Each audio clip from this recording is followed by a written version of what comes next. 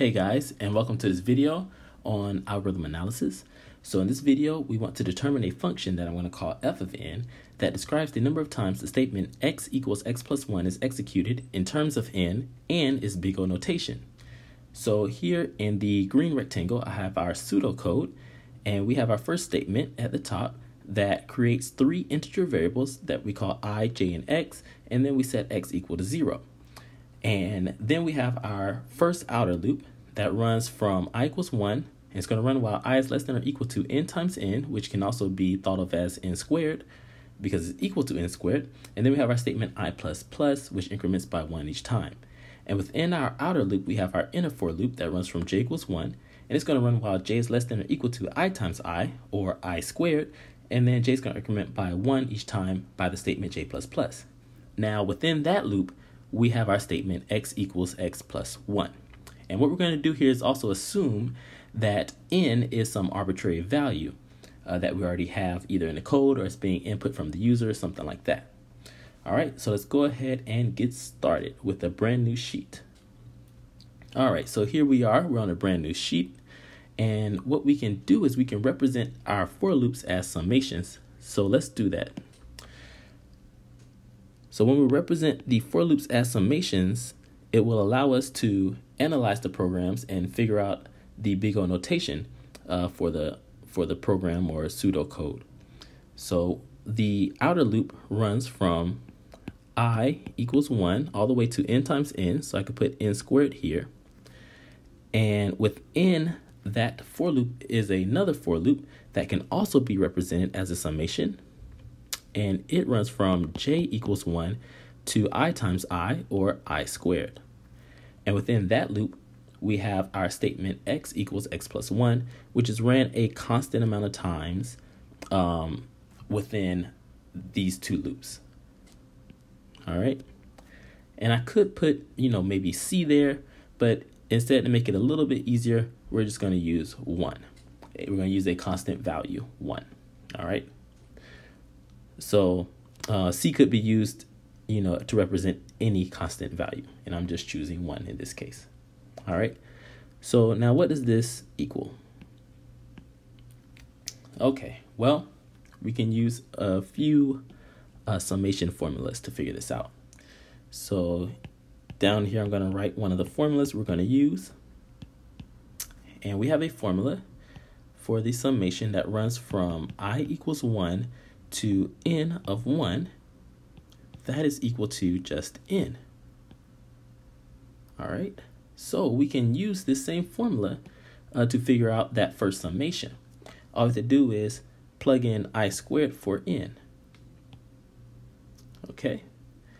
So what does this equal? I'm going to go ahead and erase this question mark here. So now this is equal to the summation from I equals 1 to n squared of I squared. And why is it I squared? Again, all we did was substitute. We substituted our n value in our formula for I squared. So all of this in this summation here becomes just I squared. All right, so next up, we need to figure out what this summation equals. Well, there's another formula we can use, and I'll put that down here. And this formula runs from I equals 1 to n of I squared, and it's equal to n times n plus 1 times 2n plus 1. All of that divided by 6.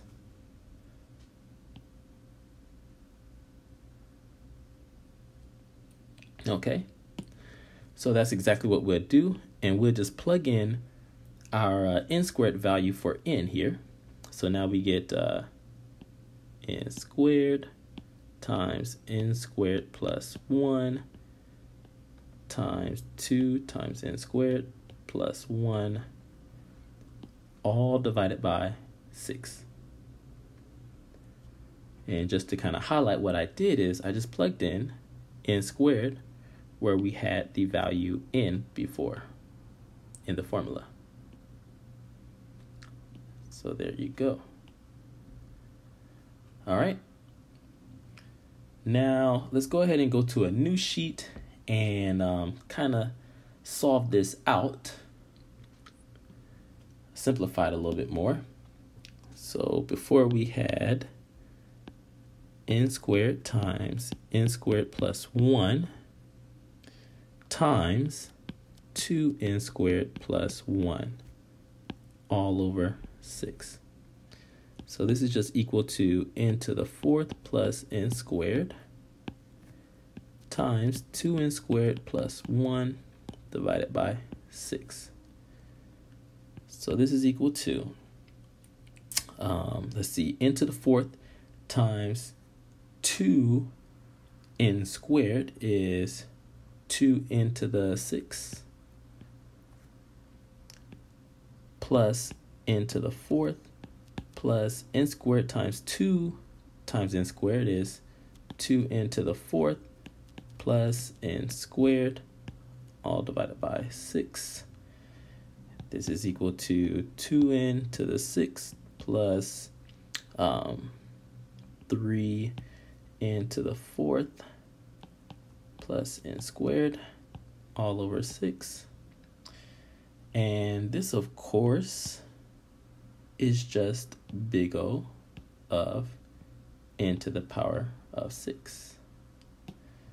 So that's our answer in big O. Oh, let me make sure I don't put that over the 6 there. So there we go.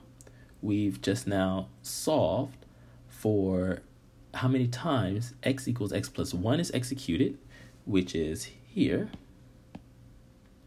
in terms of n. And we have our function in terms of big O notation here. All right. So thank you guys. I hope you enjoyed the video. Please leave any questions you have in the comment section below. Don't forget to hit that like button. Don't forget to subscribe. And if you found the video helpful, please share it. And as always, guys, thanks for watching, and I'll see you all in the next video.